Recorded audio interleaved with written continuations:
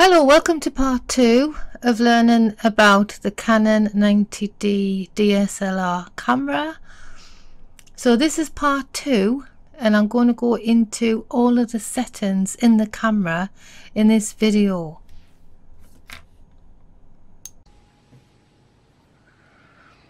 So to get onto the menu, we press this menu button here and it flicks between the other settings on your live screen here and the menu button. So on the menu button we've got the first page. So all of these are different pages. If we move this little this dial here, if we press it this way, we can move through the settings like this. And then so the first page is all about the camera settings, and that there's 6 pages of the camera settings.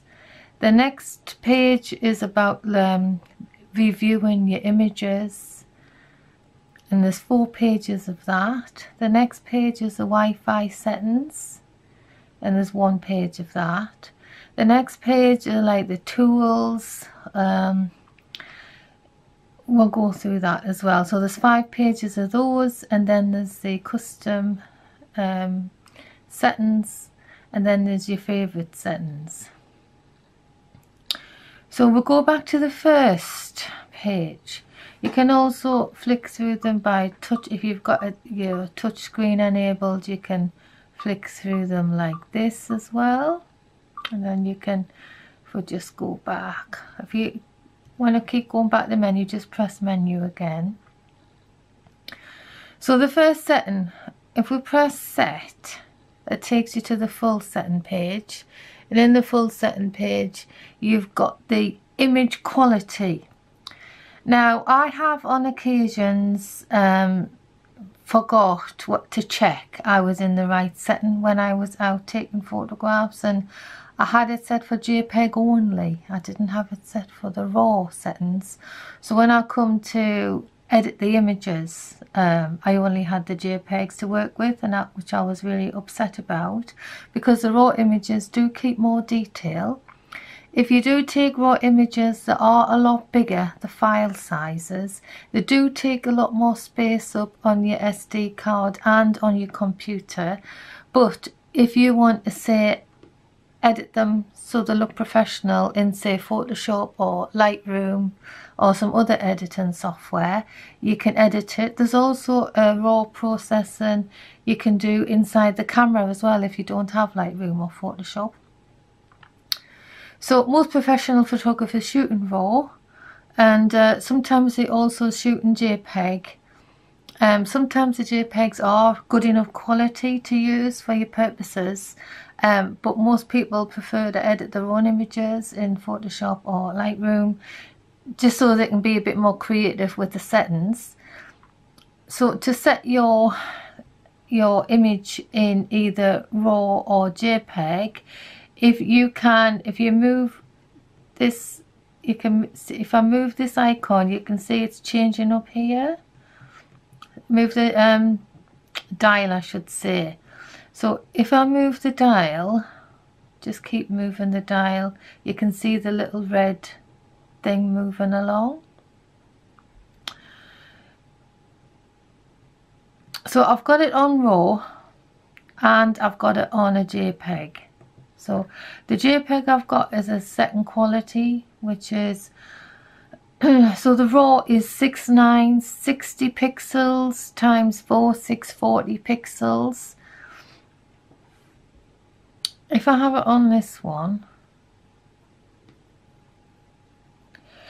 and it tells you how many, this is the highest setting for the JPEG images, this one here, and it tells you here how many images you can get on your SD card with that setting. So there's only 631 I could actually put on the JPEG with that setting.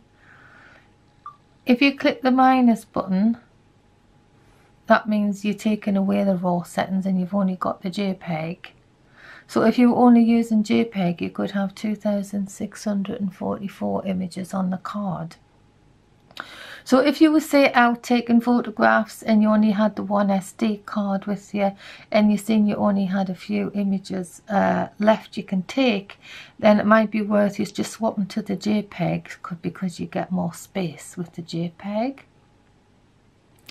So the JPEG settings, we've got that one and this one.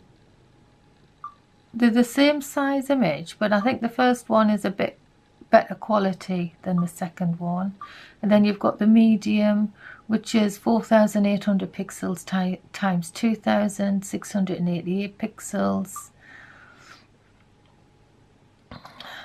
And then you've got the small, which is 3472 pixels times 1952 pixels. So there might be a time that you only want to have like very small images. For example, if you were just going to use them for Instagram, where you only need small image sizes anyway, you might prefer to choose that, and then you've got a higher number of images you can get on your SD card. So if you were using a small setting, you could get like 9,999 images on your SD card. So the way I work is I always have it on RAW, and I always have it on the best setting on the JPEG image. It takes up a lot more file space, but once I've finished with the photographs, I then just delete them off the computer and I reformat my SD card. But sometimes it does take a lot of space up on your computer if you forget to delete them. And then, you might think to yourself, well, I'll just leave them on the computer because I might need them in the future. And then you never use them, and then it just takes up space on your hard drive. So it's up to you how you do it. Some photographers prefer only to shoot in JPEG because they haven't got the time to actually go through and edit all the images in Photoshop or Lightroom, because that does take time as well. So it depends what you want to do. When you're happy with your settings, you can either press OK on there or press Set on there, and then just check that it has got RAW and the JPEG on the bar there. Now the still image aspect ratio, there's lots of different settings. Most people have it set to 3.2, you can have it set to 4.3, or you can have it set to 16.9. So you can choose whichever one you want. I think I'll leave it on the, you can also have it a square image as well, like 1:1. I'm going to leave it on 3.2. The image review, this is after you've taken the image, how long it stays on your camera for before it disappears. You can always get it back with the play button to have a look at, but once you've taken an image, you just might want to have a quick look just to see that it looks in frame and it's the horizon's level before you take the next shot. Rather than clicking the play button to recheck. It depends on how much time you've got and how fast you want to take images, whether you have that review. To change that, you can click in here. I'm just leaving mine on 2 seconds, but a lot of people don't bother with it. Release shutter without card. Now, I would always recommend you have that off, because why would you want to take a picture without a SD card in there? Doesn't make any sense to me. You should have it set to off, because if you have that set to on, so if you go in here and if you enable it, which I'm not going to do, then if you forget to put your SD card in there and you start taking images, you think the SD card's in there, and then you get home and you find you haven't taken one image because there wasn't an SD card in there. So I always have that set to off.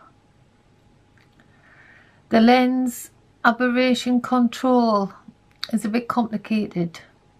You can have it set to on, you can have the peripheral, digital lens optimizer, you can have all of them set if you want, but I just have it set to off. I do need to do more research about this setting in particular, because I haven't really I don't really understand the settings on there.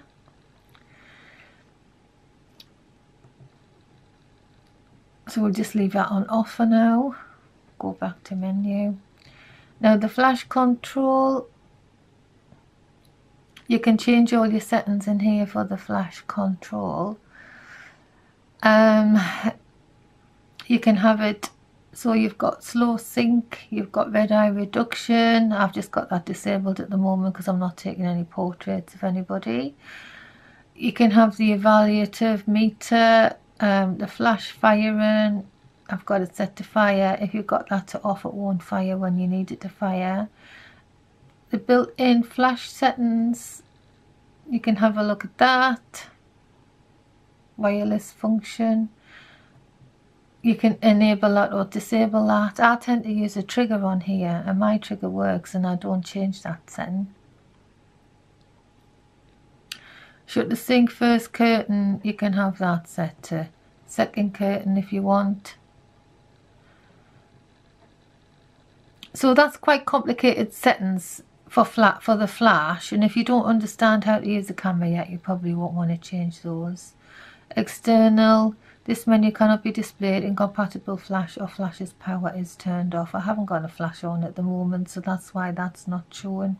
And then you can set up functions if you've got a flash on here. So that's the flash control. And then you've got exposure compensation. So the AEB, so that's the automatic exposure bracketing setting. So you can turn it here to set the exposure, like the add or the minus buttons here. So if you wanted it like one setting above the 0, so a bit brighter, and if you wanted to set the range, you would turn the speed dial to set the range like that, and then you would press set. So it was going to take one image here, the first image, it's going to be a bit brighter than the 0. The second image is going to take three stops higher than the 0, and the third image is going to take between 1 and 2 stops lower than the 0.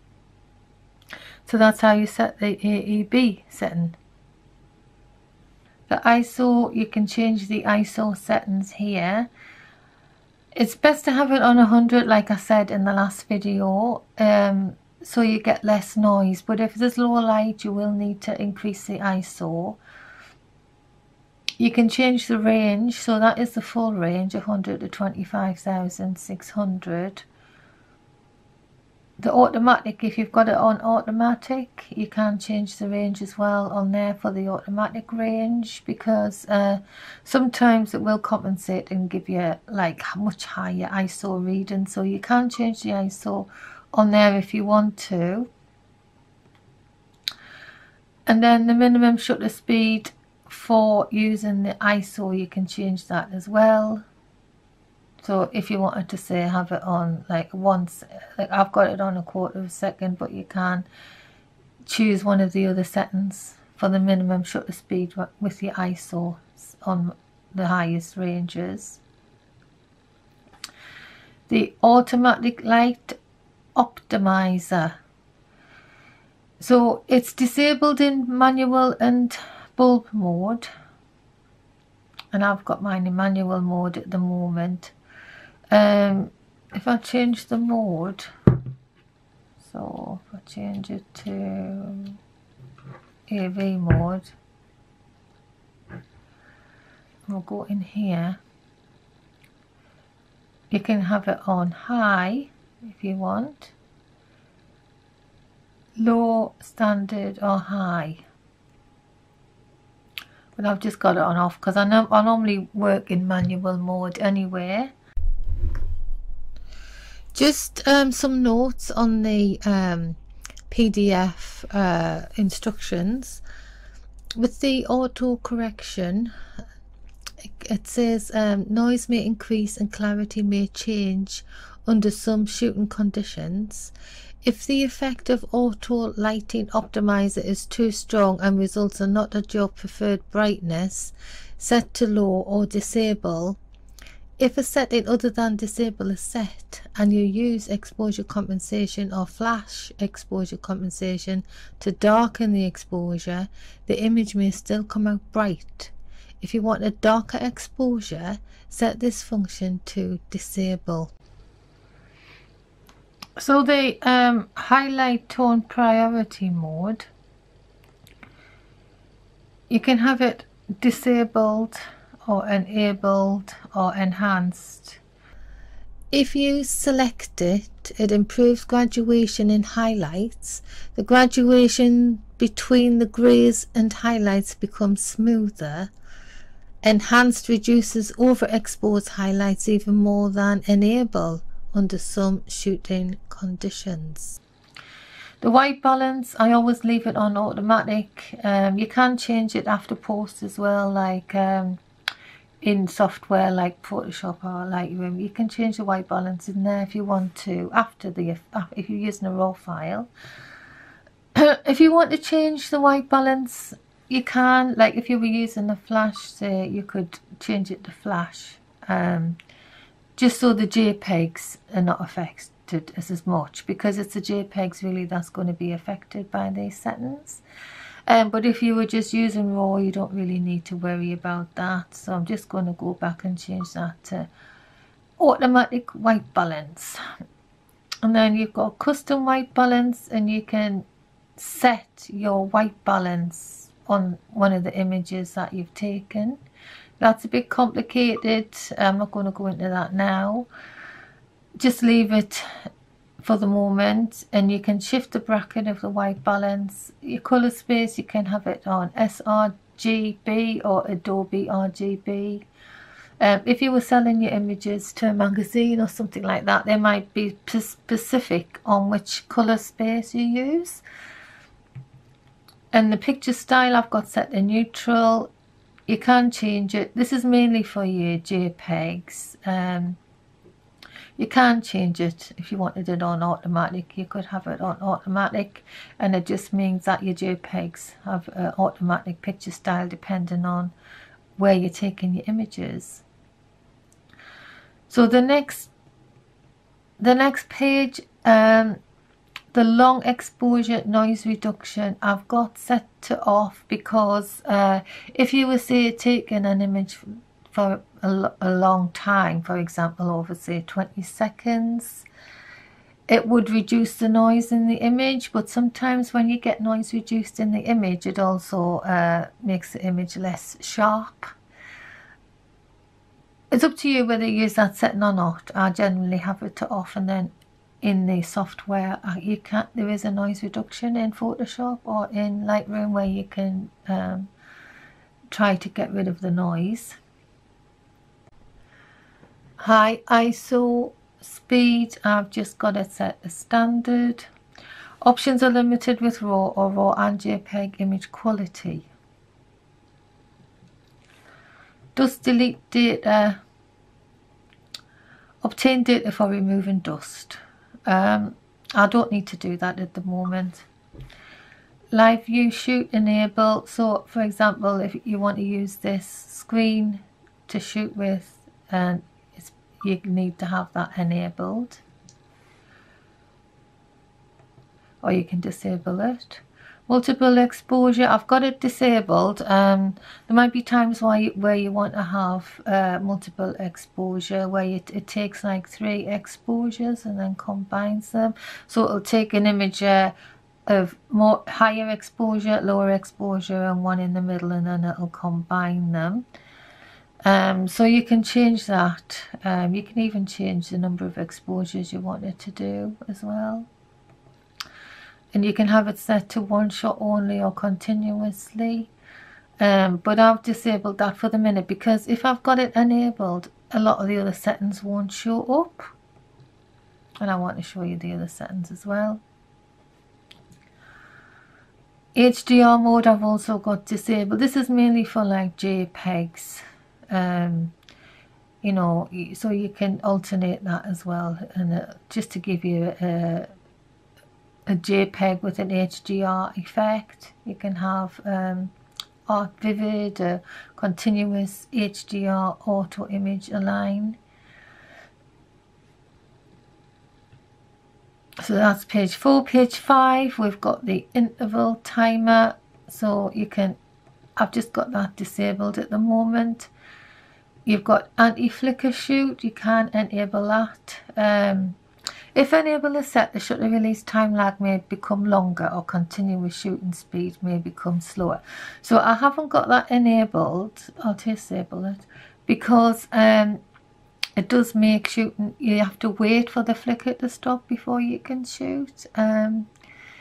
If there was a lot of flickering, say if you're at like a concert and there's a lot of lights flashing about, or you're in a kitchen and there's like a fluorescent light flickering or whatever, you can enable that, and it only takes a shot when the flicker's not happening. So it might be good to have. And then if you want to lock your mirror up for any reason, you can do that as well. Lens electronic MF,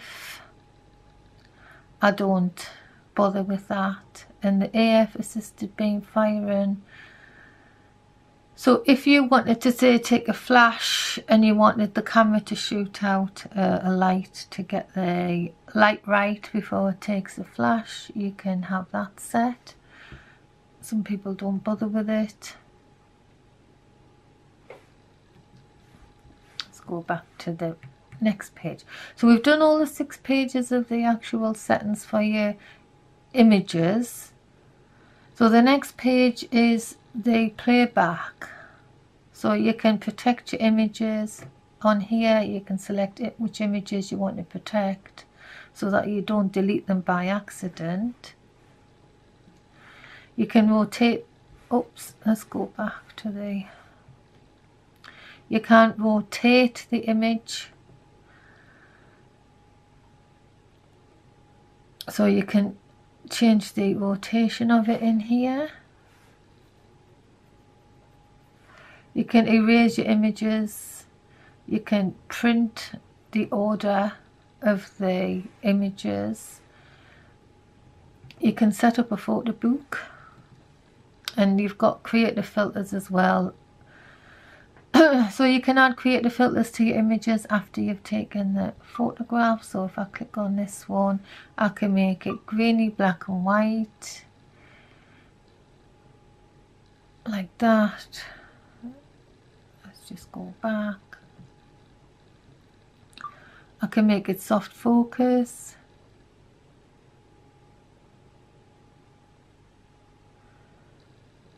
I can give it a fisheye effect.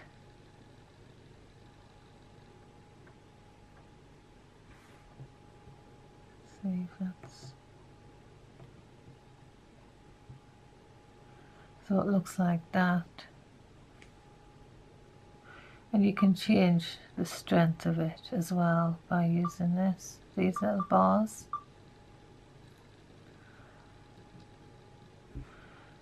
And there's art bold effect, there's water painting effect.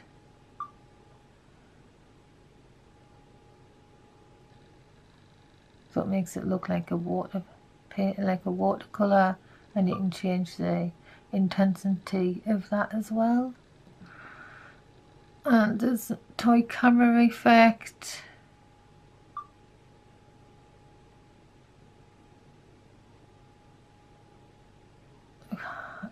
You can change the tones. And there's the miniature effect.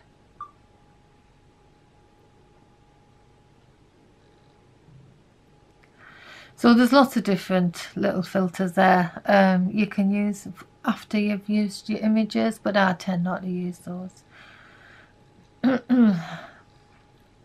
So the second page on the playback, you can do the raw image processing, so you can select an image. So we select that one, and then we'll just click set, OK, and then use shot settings, customize raw processing. So you can change the exposure. You can go increase the exposure like that, and then you can change the white balance in camera as well.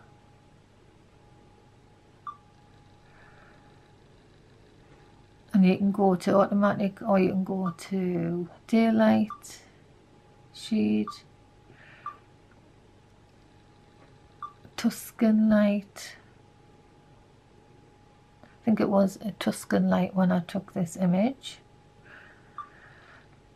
You can change the color space to Adobe RGB if you want to, and you can, I've saved it by doing that, and you can reset it if you make a mistake. You can also have noise reduction as well, so if you click on there, you've got low noise reduction, standard, and you've got high. Leave it on standard, probably doesn't need any noise reduction, but it might. So you can, you know, you can do some raw processing. It's not as good as like Photoshop or Lightroom, but if you're stuck and you don't have Photoshop or Lightroom, you can use that.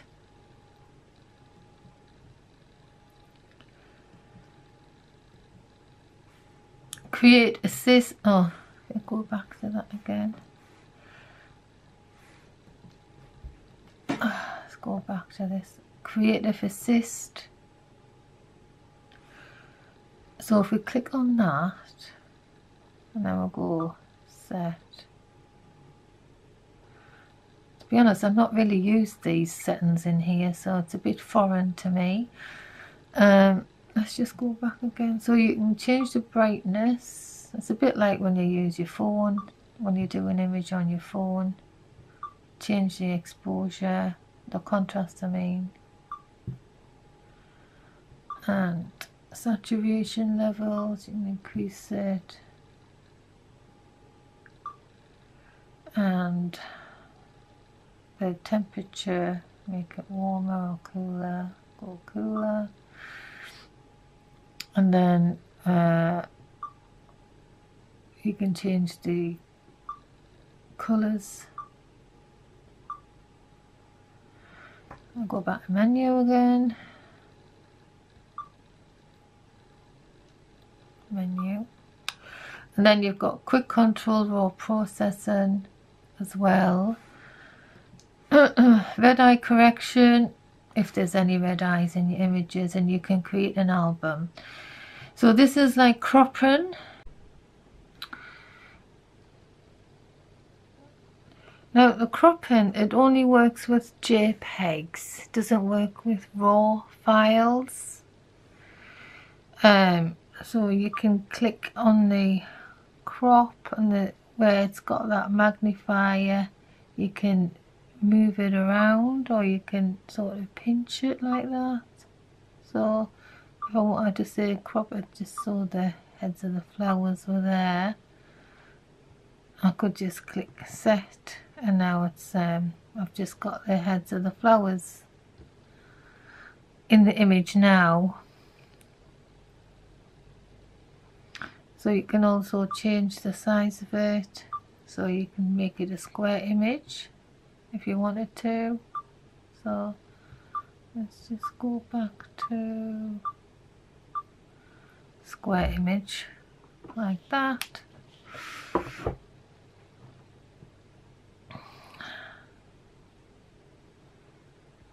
Resize, you can resize your image as well.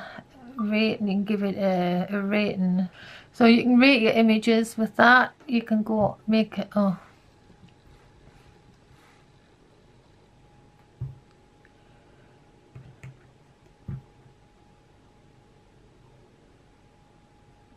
you can create a slideshow,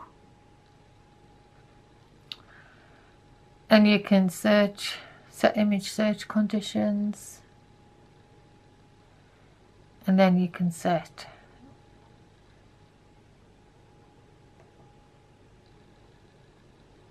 jump images by specific number. display date, display folder, stills. So you can choose how you would want to scroll through your images as well. And then you've got playback information display. So if you were playing back your image and you wanted to have a look at the settings on it, so with this I've got the 22 out of 23 images here. The battery, the Wi-Fi's off, Bluetooth's off, it's RAW and JPEGs, ISO 500. When I took this it was 2.8 aperture, 1/40th of a second. So the information, you've got the histogram and the other information, and or just have the image. So the playback information you can set to only show certain parts. So for example, it's shown that, you can have it shown that as well. You can have it shown that, that, and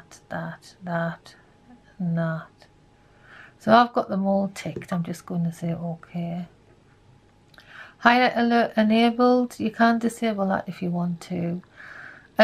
What the highlight alert is if you were taking an image and there was part of it that was like white sky, or like a white dress, and sometimes you can lose detail if it's too much white or too little information, and it'll highlight that on your camera and it'll flash to tell you that sky's all white or the dress is all white, just so you're aware in case you need to drop down your exposure a bit or put on a polarizer on the lens or something to change it. So I've got mine enabled. You can disable it if you don't like it flashing to tell you about the highlight. The AF point, you can either have that disabled or enabled. I've got it enabled. I've got the playback grid 6x4, but you can change it to 3x3 or 3x with the diagonal as well, or just 3x3. I've got it 6x4. It helps me when I'm taking pictures of buildings to see the horizontal and vertical axes of the buildings, so I try to get them straight. And view from last scene, so the last image you were looking at, that'll be the first image. The last image you took will be the first image you see, or you can change, you can disable that. So the Wi-Fi settings,